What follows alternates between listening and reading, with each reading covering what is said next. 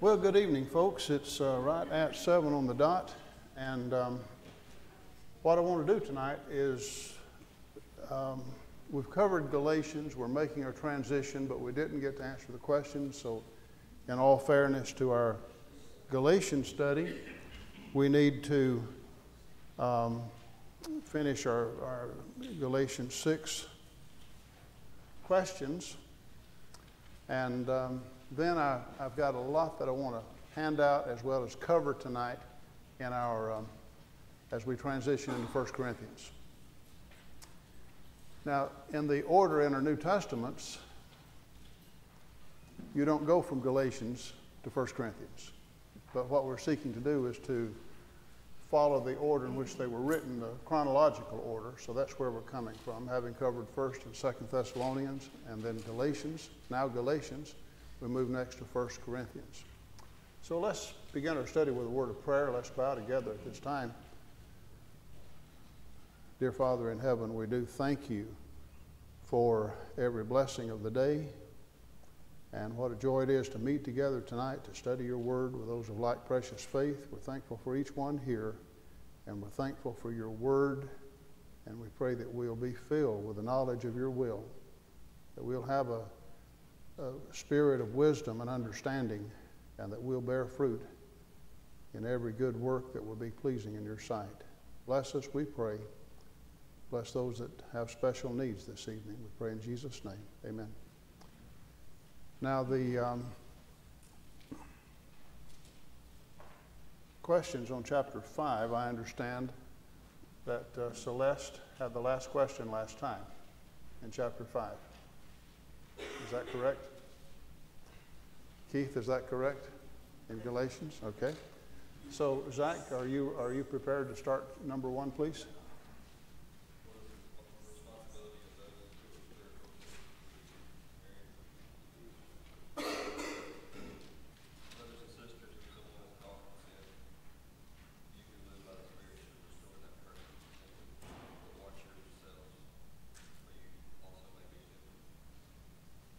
Okay, good.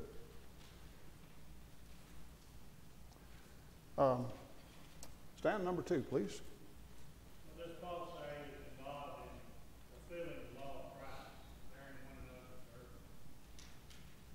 burden? Okay. We are projecting the questions not for you to get the questions off the screen, although that might be handy if you don't have your questions, but we're doing this so that those that are streaming can see the question as we're covering those.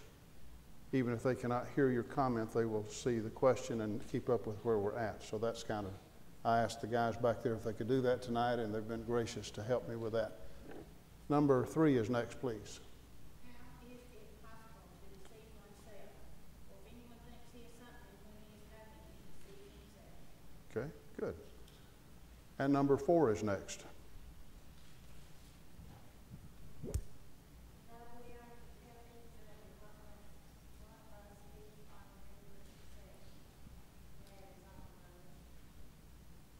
Okay. So that balances out, doesn't it? We bear one another's burdens, but each one must carry his own load, his own cargo, as another translation might put it. Number 5 is next.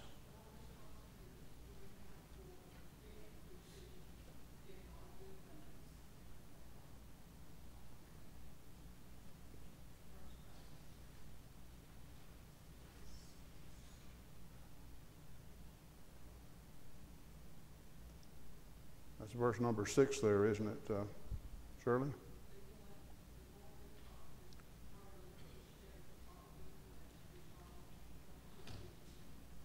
Okay, good. Number 6 is next there.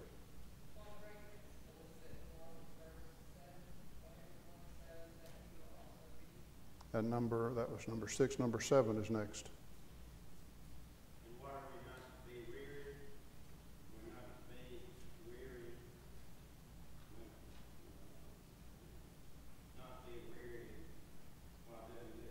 Okay, good. By the way, have you all noticed that Joe has 2 grandsons with him that he's keeping up with for 10 days? So take a good look at him while he still has his sanity Just kidding. Connor and Logan, the two boys. I'm sure they're fine boys. And Joe is brave. Number 8 is next. What are we to do if we have the opportunity to do good unto all men, especially men who are of the last or the faith? All right, good, good. Y'all are doing good on these. Number 9 is next there.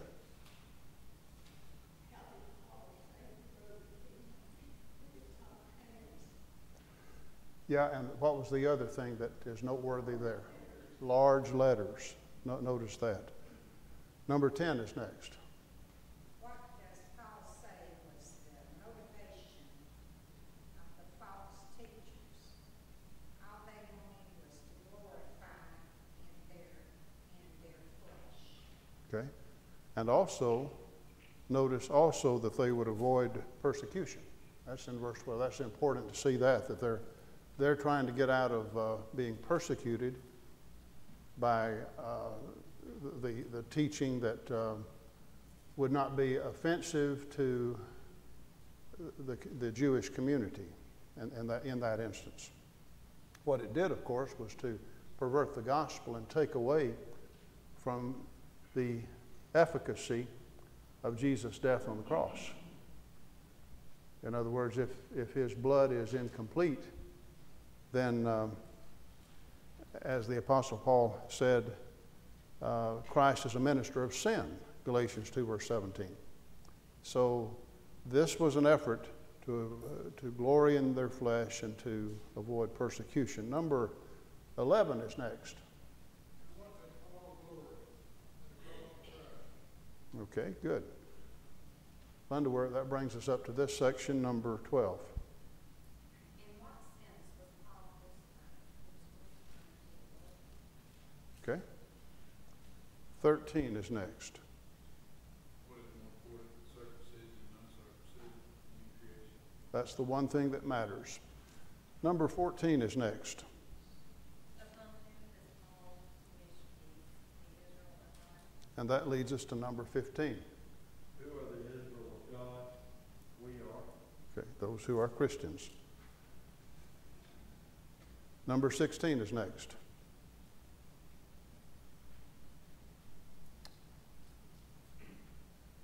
Wayman, are we passing to you? That he not be troubled, for he bore in his body the marks of the Lord Jesus. Does anybody have another translation besides marks? What does that mean? Scars. The idea is that of brand. And literally, of course, it's talking about the scars that really were, no doubt, all over his body from the many beatings and the stoning and all that he had been through. New American Standard says Brand marks. Number 17 is next. How does the letter conclude? That is, may the grace of our Lord Jesus Christ be with you. Okay. Now, what I need, and let me tell you what I need. I need 4 guys that are real fast. I'm not going to give out everything. I've got 3 handouts, but I do want you to have this. And if y'all can divvy this up, and everybody needs one. No need for conversation or to see if you have this. It's just now printed up, so just take one, please, and divvy it up, and that'll really help me a lot.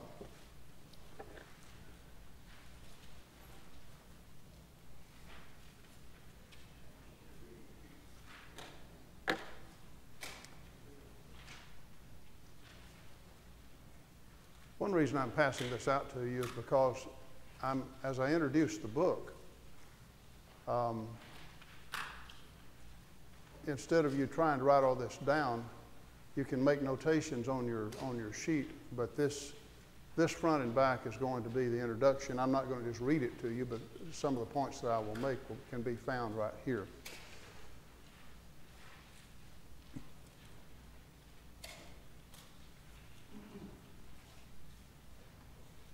Appreciate you, brethren, helping me. In addition to what they're passing you out now, I also have a map, because I knew with the map I'm going to show tonight that Darrell would say, can you make us a copy? So I've already made everyone a copy. Keith has punched all these. He and Mark did that to help me out before services started. So I've got a map that will help us that goes back to when Paul preached at Corinth in the second journey. And it's really a good map. It's from the Satellite Bible Map Atlas. It's really good. Everybody just, yeah, whatever's left over, give it to Cheryl. Thank you. Thank you, guys. So in addition to the map, you'll also have another sheet, front and back, that has questions on chapter 1 and chapter 2. So we'll be kind of caught up with that. So as I make a notation here in the introductory sheet, both 1st and 2nd Corinthians were written during Paul's third missionary journey. Paul makes reference both, you just have the book of Acts and you look at the letters themselves, and he makes reference in the letters to where he was, and you can fit that in his journeys in Acts, so it's easily done. So he makes reference, we know that he spent most of his time on the third journey in Ephesus, 3 years. And he makes reference in 1 Corinthians chapter 16 to his remaining in Ephesus till winter. So that clearly puts him in the third journey, because second journey, remember, the Spirit of the Lord did not suffer Paul to preach in Asia, and Ephesus was the most important city of Asia. Ephesus was the 4th largest city in the world. But anyway, the third journey, that's when he was there. So he's there in this first letter. Then he's making his way to Corinth for a revisit. And when he meets Titus at Macedonia, which today is northern Greece, but then was a separate province. But from Macedonia, again, he makes reference to that in the letter. He writes 2 Corinthians in advance of his arrival at Corinth on that third journey. And on that third journey, he's going to winter at Corinth. He'll stay 3 months, and that's where he'll write the letter of Romans, you see. And he makes reference to being there. Again, all that fits in. So we're talking tonight, though, about Corinth. So Paul preaches there. Here's the thing to remember about Corinth. Ephesus, Paul stayed there for 3 years, longest stay of any place, when he was able to come and go as he wished. On this second journey, though, that Ephesus is number 3. Number 2, at Corinth, that's the second longest stay, because that's where he stays 18 months, and then after that it says he tarried many days. So he stayed 1.5 years plus a little bit longer than that. So it was during that stay that he wrote 2 of the letters we've already covered, 1 Thessalonians and 2 Thessalonians were written from Corinth on Paul's second journey. The city of Corinth was known for idolatry. It was known for immorality. It had 2 ports. Besides the fact that it was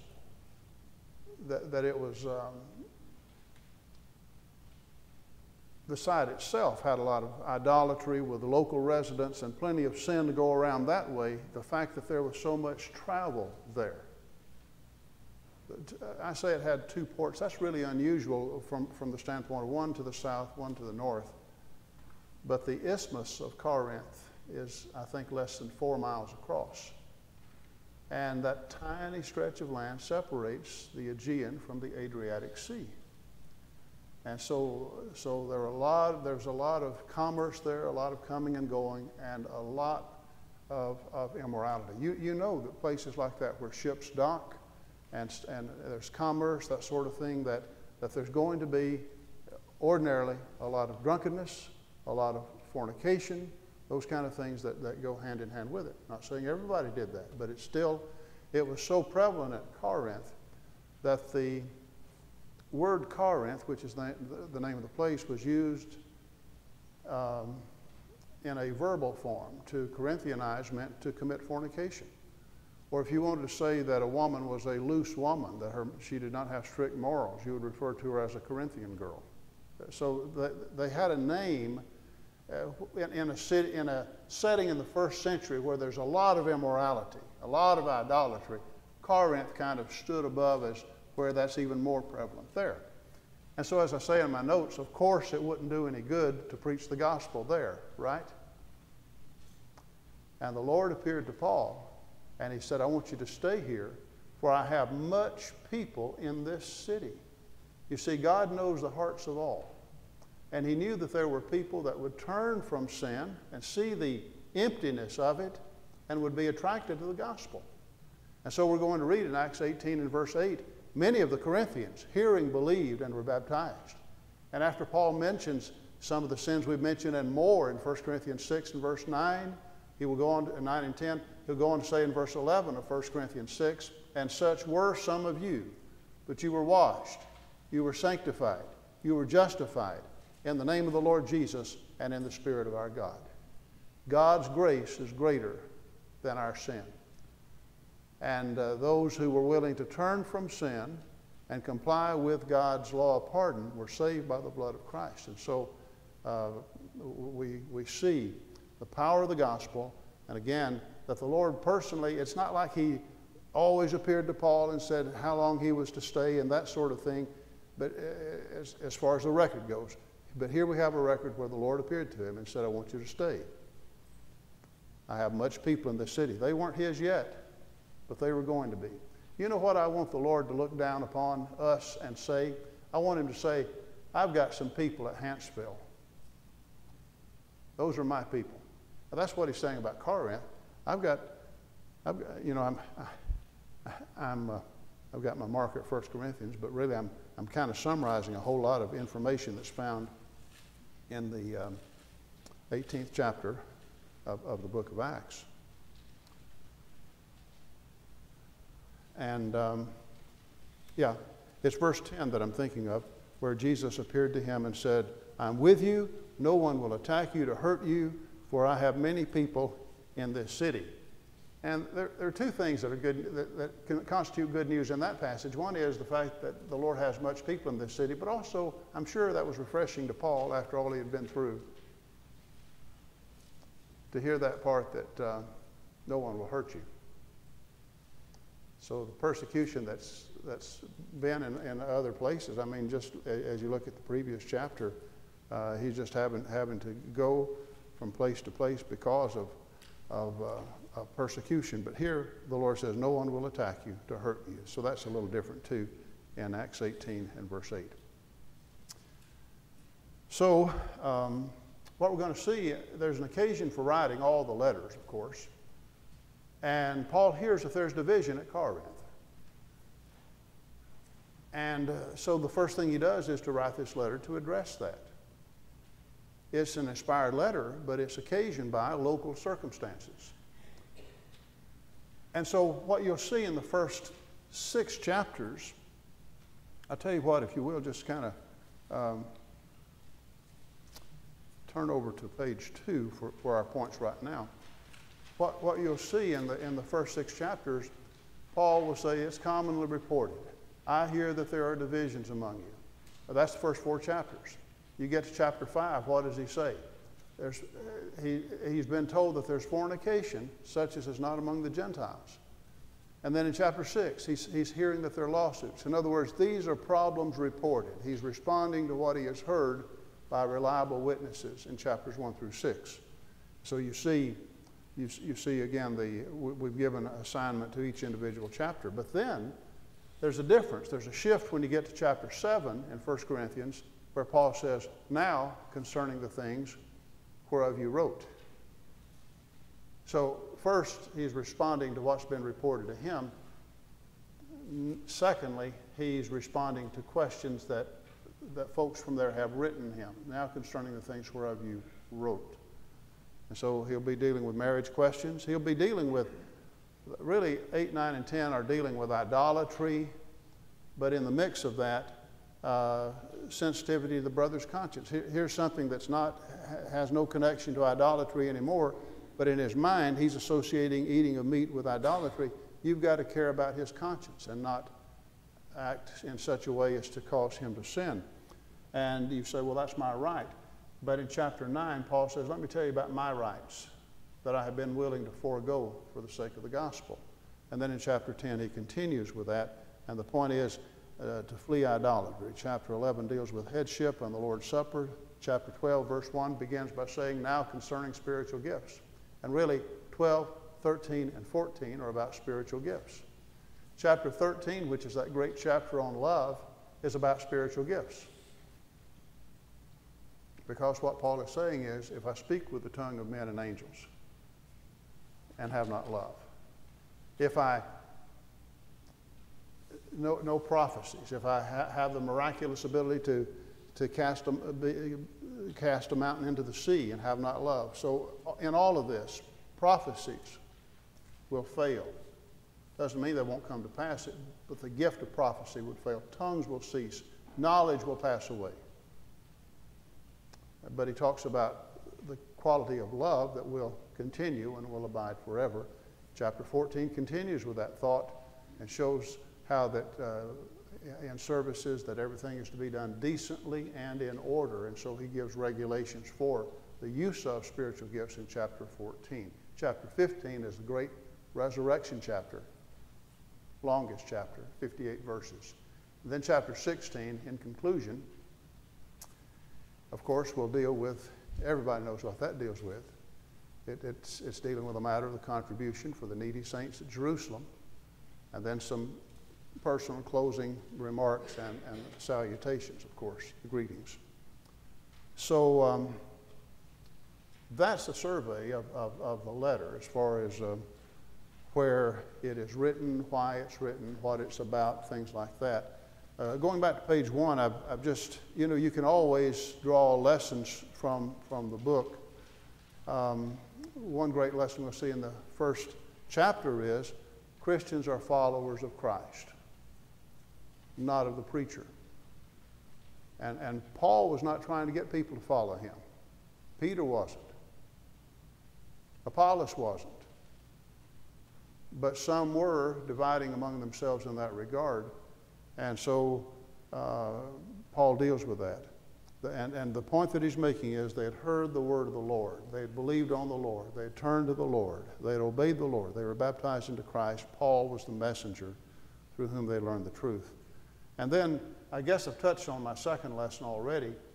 But when you think in terms of departure from God's standard on every hand in our society today, what's happening is our society today is becoming more like the world of the first century.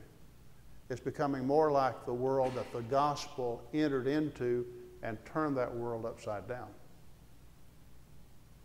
And so if people are as bad as the Corinthians, as wicked as the Corinthians, the point of it is we have the same gospel. And so we need to take courage instead of saying, well, it's just so bad, nobody cares about the truth. The gospel has not lost its power.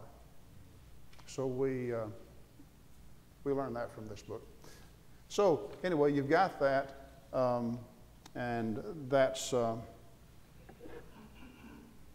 something to refer to as an introduction. I think it's important to know the setting of a book, to know what it's about, and again, we've looked at the individual chapters there as well. Got a lot I want to share with you tonight, but let me pause and ask, does anyone have a question on anything pertaining to what we've said thus far? Anybody? Well, it's not all that many. Let me see. I've just got 30 slides. It's not all that many. I don't know what I was panicking about. And that's one of them already, see?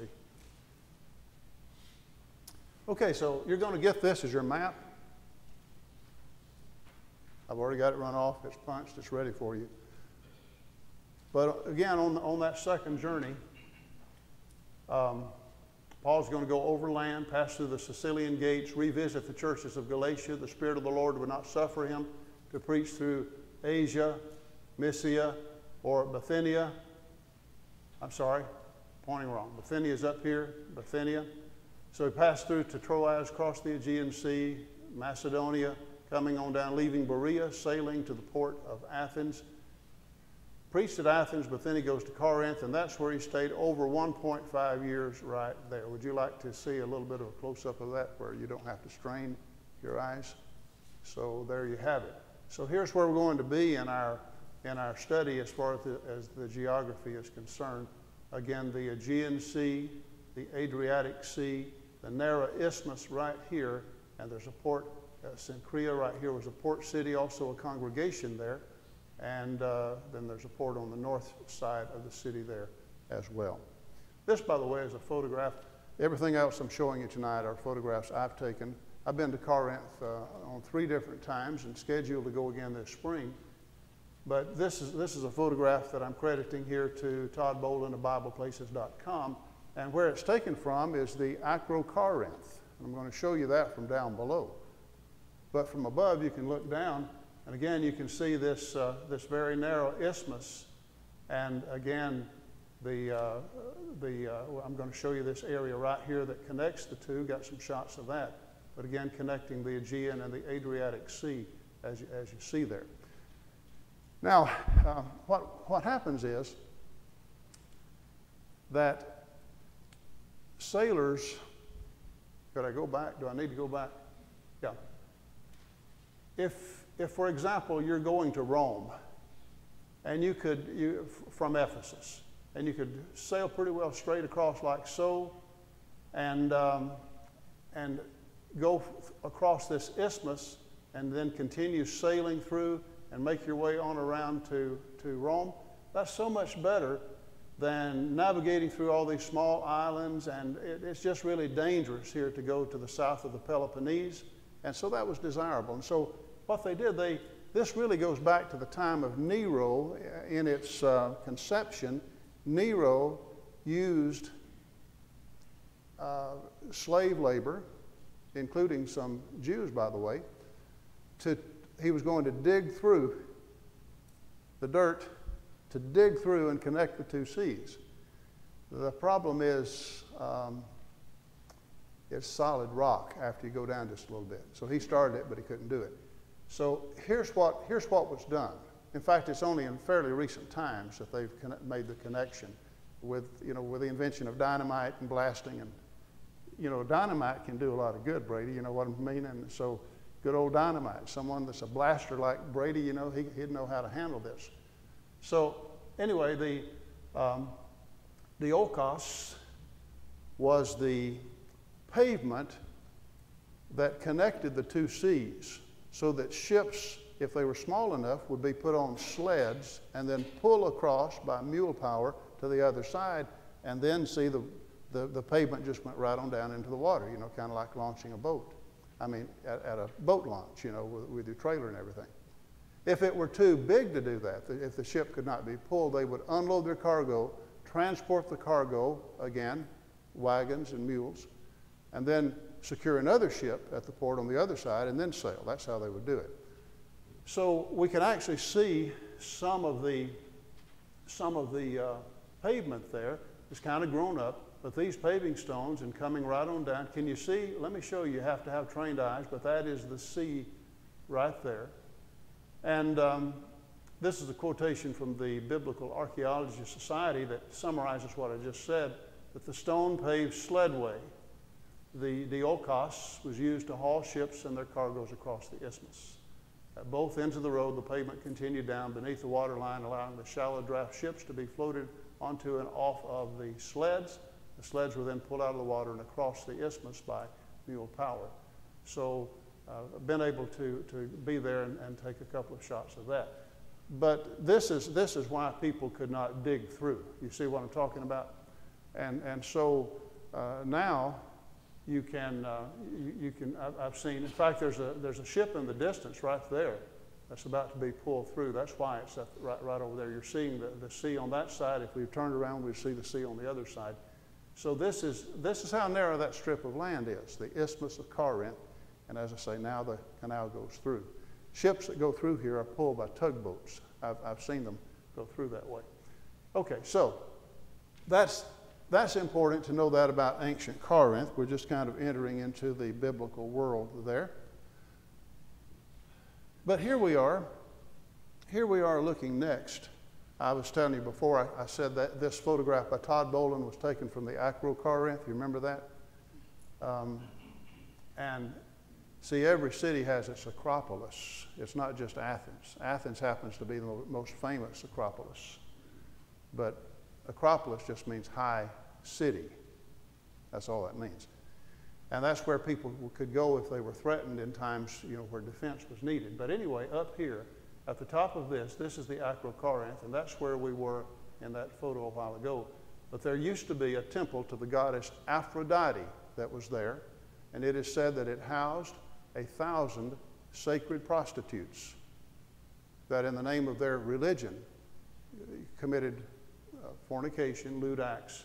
And so actually the temple was gone by Paul's day, but the influence was very much still there. A lot of excavation has been done at Corinth.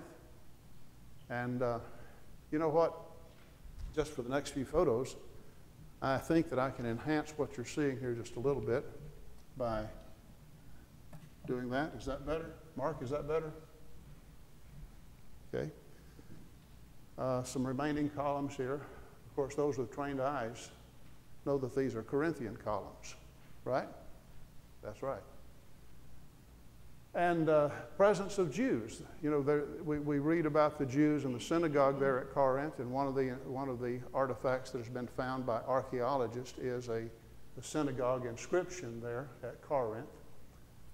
And along, as you look at what has been excavated, it's kind of like a square. There were various buildings in the middle, but along the perimeters, there were these shops that you can see. And so in the first century, various stores would have been set up, shops would have been set up where, for example, Aquila and Priscilla were there making tents in Acts 18. They likely would have had a shop somewhere right along in here. Leather goods people had shops, meat markets had shops, and so forth. In fact, again, a sign placed there by the archaeologists making reference to this being the West shops. And there is a little museum. I'm going to show you some things. I'm going to share some things that were found right there on the site by the excavators. And one of the things that I thought was just fascinating was this sign right here that was pointing to the meat market, or the sign at the meat market, really, because this was exactly what Paul was talking about when he said that you can eat what is sold in the meat market without that violating your conscience, as far as that being right to do. In other words, however, if initially it had been sacrificed to an idol, but the point is it's been processed, here it is, and it's now for sale as meat, you're not worshiping the idol, you're just buying meat at the meat market. And so he's saying that is not violating any scripture. But then he talks about other things to keep in mind. But at any rate, this is the sign for a meat market there in Corinth. And again, you can just kind of get a feel for the city as you walk about there. I've been here a couple of times when it was bright, nice sunshine. Doesn't always have nice sunshine, by the way. Here's something else that's mentioned specifically in Acts chapter 18, and that is the Bema, B-E-M-A. Word Bema has to do with, really the meaning literally is something high. Bama is high, Bema. But in this sense, it's, how words lend themselves to, so it's a high place, a high seat. The idea is it's a judgment seat. For example, this is used in 2 Corinthians 5 when Paul says in verse 10 that we must all stand before the judgment seat of Christ. Bema, same word is used. So in Acts chapter 18, it talks about Paul being brought before the judgment seat of the proconsul whose name was Gallio. And we know when he was proconsul from 51 to 53. That's how we know exactly that Paul was there at that time. But anyway, it says that Paul was brought to the high place. And Gallio said, listen, these charges are ridiculous. They have no place in my court. And he threw it out, threw the case out. And so Paul was not harmed. And Sosthenes, the ruler of the synagogue, they turned on him. But the judgment seat is right here. That sign right there, by the way, has the word in Greek and in English, Bema. And so you can actually see the foundational part and the area where Paul would have been I think that's just amazing that, that remains, where Paul would have been brought on charges there at the judgment seat. Again, Acts 18 and verse 12 mentions that. So the judgment seat, the Bema, is exactly right there. But as I was saying, sometimes it rains. And so when I'm taking people to Bible lands and it rains, I'll say, this is what it looked like when Paul was here when it rained. So, you want to have a feel of it. Do you think it was all sunshine when Paul was there? So that keeps people from whining, to make points like that. So this day, it was raining, it was wet, but you can see there is the Bema right there behind those two people, those two unidentified people. But just kind of walking around a little bit further, there's some more shops, Northwest shops here. And as I'm looking at things like that, I'm thinking of Priscilla and Aquila. It's going to mention specifically in Acts 18 that they were tent makers. And Paul was a tent maker by trade, and so he stayed with them for a while. And, it doesn't say they had a shop at this place, but very likely they would have had a shop to sell their goods. We're not going to do this every time, but I've just got so much I wanted to share with you in terms of this place. Oh, by the way, I added on that little arrow there. That sign is right there, that I'm doing a sidebar of it right there. Another historical reference that's made in the book of Acts, chapter 18, it says, Paul found a Jew named Aquila, a native of Pontus, having recently come from Italy with his wife Priscilla, because Claudius had commanded all the Jews to leave Rome. And so the passage continues. But the reason Priscilla and Aquila are there is they've been kicked out of Rome. All the Jews had to leave Rome here, and it was the Emperor Claudius that did that. So we know his reign, and again, it fits in with this time we're talking about. But this is a photograph I took of the bust of Claudius there. So as we look around, we've left the shops there, and as we look around a little bit, we can see some other things that are of interest. Here's the Temple of Apollo. Doric columns there, Bill, if you have trained eyes on that one too. The Temple of Apollo, and sometimes you might say, well, was that there in the days of Paul? This was there 700 years before Paul. And when Paul was here, it was already in ruins. But again, the influence was there. So, again, the Temple of Apollo, quite prominent. And here's a shot that I took where you're seeing two important sites. You're seeing the Temple of Apollo in the foreground, and again, in the background, you're seeing the Acrocorinth, where the Temple of Aphrodite was there. Speaking of Aphrodite, again, in the museum, what they have in this small museum are artifacts that were found right there at Corinth.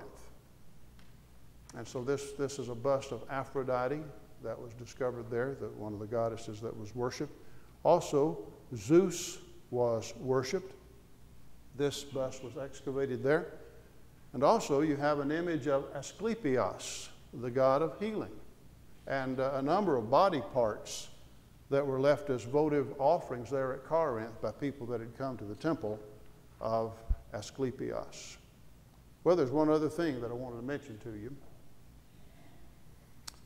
and that is it goes back to Romans chapter 16, and that is the Erastus inscription. Now let me kind of give you a feel for where you are. You see the Acrocorinth. Did I do what? There we go. You see the Acrocorinth up here. Where these people are standing and kind of back over here, that's where the town of Corinth is. Where we are here is the theater. It's in pretty bad shape, but if you can kind of get a feel of how it's rounded and go, circular, goes around like so. But right here in the foreground is what is called the Erastus inscription. And what you want to do is relate this. Again, Paul was at Corinth when he wrote Romans in the third journey. And in Acts chapter 16, he writes in verse 23 in the closing of the book, he says, Gaius, my host, and the host of the whole church greets you. Then he says this, Erastus, the treasurer of the city, greets you, and Quartus, a brother. Now, what you have is the name of an official, Erastus, the treasurer of the city. He's the treasurer of the city of Corinth. What you have here at Corinth is the same name, exactly the same title that Paul uses in the text right here. Same name, same title. What the inscription says is that he paid for this part of the pavement out of his own funds. That's just like today if somebody might build a building, for example, or furnish a building out of his own funding, there might be a plaque that's put up there that this was donated by so-and-so. And so this was quite common in biblical times as well. Here someone pays for the street, not out of public funds or tax funds, but out of his own pocket, his own resources. So the Erastus inscription was there. I know it would be possible for somebody else to have the same name and the same title at the same time. It would be possible. But I'm among those that believe that this is the name, that this is the person, the very same one. It fits perfectly that Paul is speaking of. And so the Erastus inscription is quite well known. And many scholars, many archaeologists believe that there's no reason to doubt that this is the same one that Paul is referring to, same name, same title, same place, the time fits. This is Roman, 1st century. So that's important. I'm amazed that it is still there, because usually something of value like this will be moved to a museum for its own protection. But it's far enough away, and it's okay the last time I was there. And so there you have it. It's a pretty big sign, just to kind of give you a feel for that. And this photo was taken in 2006. Have I changed any since then? Just a little? Okay. Just a little, okay. Appreciate that. Kindness. Farrell Jenkins took that photo.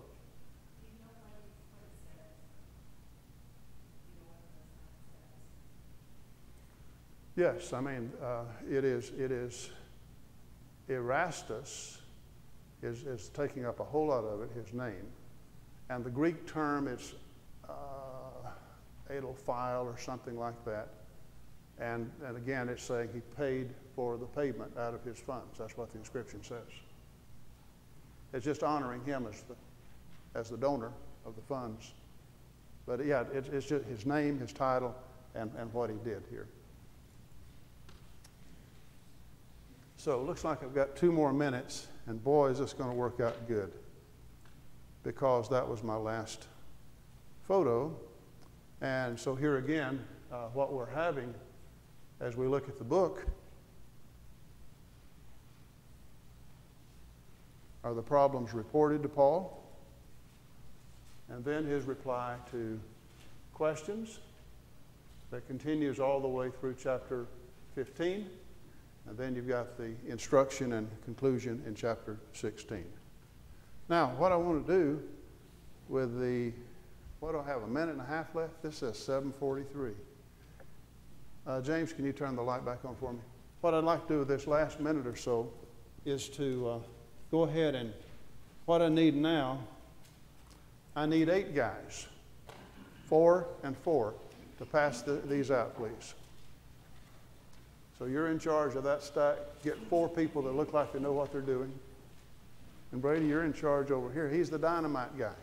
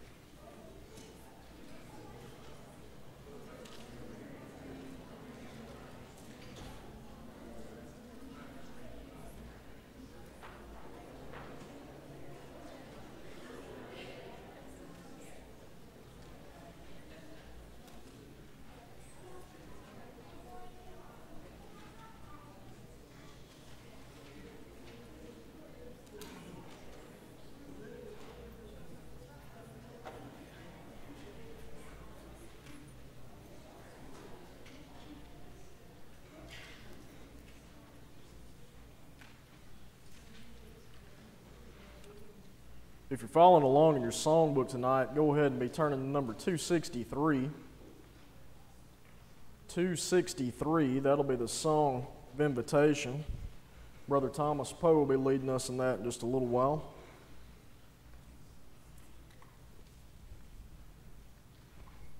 It's good to see each one tonight. Glad you could be here.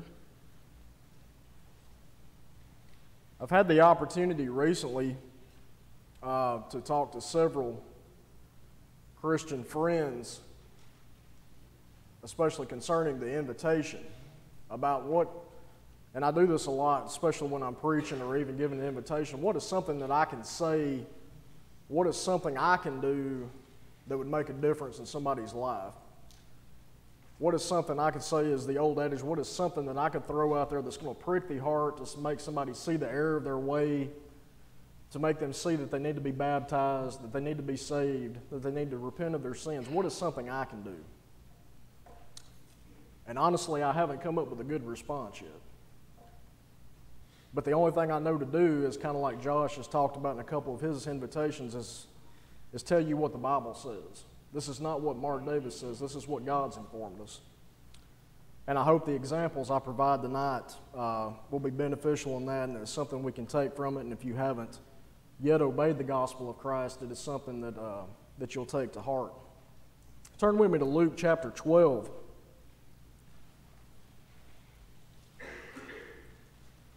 Luke 12, beginning in verse 16. Then he spoke a parable to them, saying, the ground of a certain rich man yielded plentifully. And he thought within himself, saying, what shall I do, since I have no room to store my crops? So he said, I will do this. I will pull down my barns and build greater, and there I will store my crops and my goods.